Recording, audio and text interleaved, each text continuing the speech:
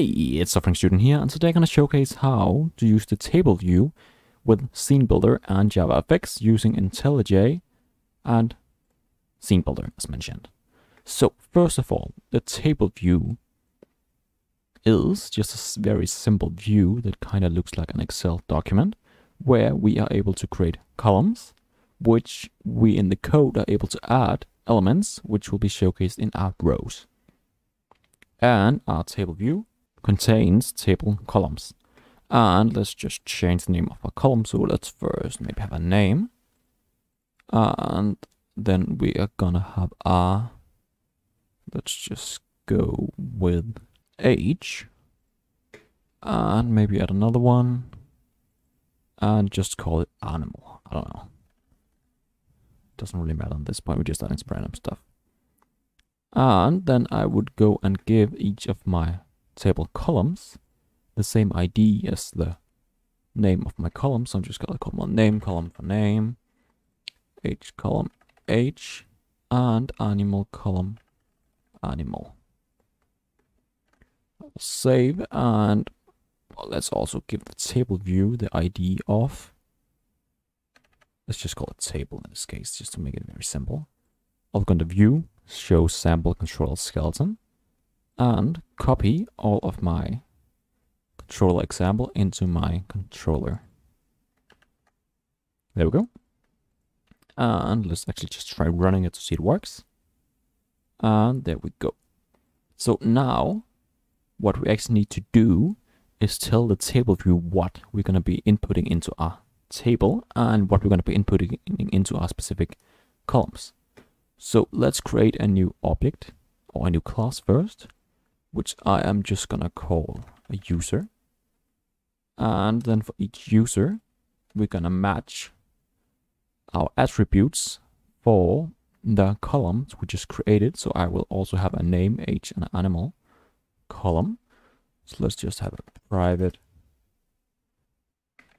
string name, private, let's see what we add, an 8, let's make that an integer, int age, and a private string animal, which is just going to be the animal type or name, doesn't really matter. And then I will add a constructor, and I'll use the simple shortcut of doing alt insert, where I can create a constructor containing all my attributes. And let's just also create some getters for each of my attributes. So now what we need to do is inside our controller first tell that our table need to contain users. We will have our name column containing user and strings. So first we're dealing with object it's coming from, and then what type it's going to be. And again with the age, again is the user, it's an int, and our animal is also from our user, and that is a string.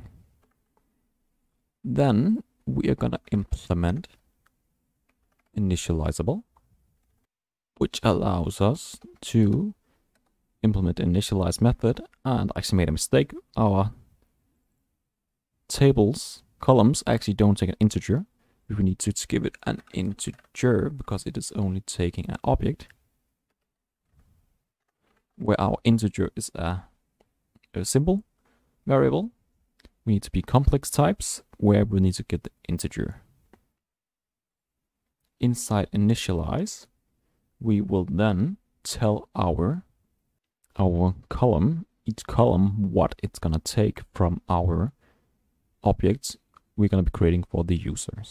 So we're gonna have a name, where we're gonna set cell value factory, where we will have a new property value factory, taking in the objects again at the type. So we're gonna have our user and our string,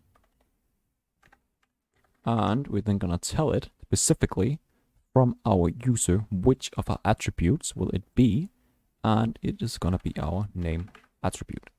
And we're then gonna do this for all of our columns. So I'll just copy this and set it for our age as well, where we then as well is gonna use an integer instead of our string, and it's of course going to be our age, and our name is gonna be our animal, and we're gonna change to the animal attributes. So now let's just create some objects of our user, and I'm gonna put them inside an observable list because that's what our table view is gonna take as an input. So I would do observable list containing a user. I'm just gonna call it list, and we're gonna set it as a fx collections dot observable array list, and I'm just gonna give it some input. So inside here, our parentheses, we can actually just create our new user. So let's first give it a name, Daniel, add an age of 20. And an animal for dog, which should also be a string. Let's have another one. We're gonna have Anna. She's gotta be 21. And we're gonna give her a cat. Let's make it consistent. And maybe add a last one, which we are just gonna call Mark. Just add another random age to 22, and let's be a bit creative and give him the bird. So now what we can very simply do is we can simply take our table dot set items and just simply give it a list. So now if we run the program again, because this is inside initialized, so when we start our program, we're gonna set the constraints for our columns, and we're then gonna add our observable list where we added a few users and add them to our table. So let's run the program. And as you can see, we now have a table view where we have our names, our age, and the animal. And it's just simply the information we added inside our initialize, or the properties we added, and the information we added inside of our observable list, and just simply added it to our table. So that's pretty much a very simple example of how we are able to create a table inside Scene Builder, adding table columns, giving them some IDs, defining under the ID the object type we're going to be inputting, and the object type is going to be containing, and then simply setting some constraints using the property value factory, again constraining that it is a user object with the string information and then the name attribute from the user, and that gives our program this pretty nice result. So if you enjoyed this video, please leave a like and subscribe, and I wish you all a wonderful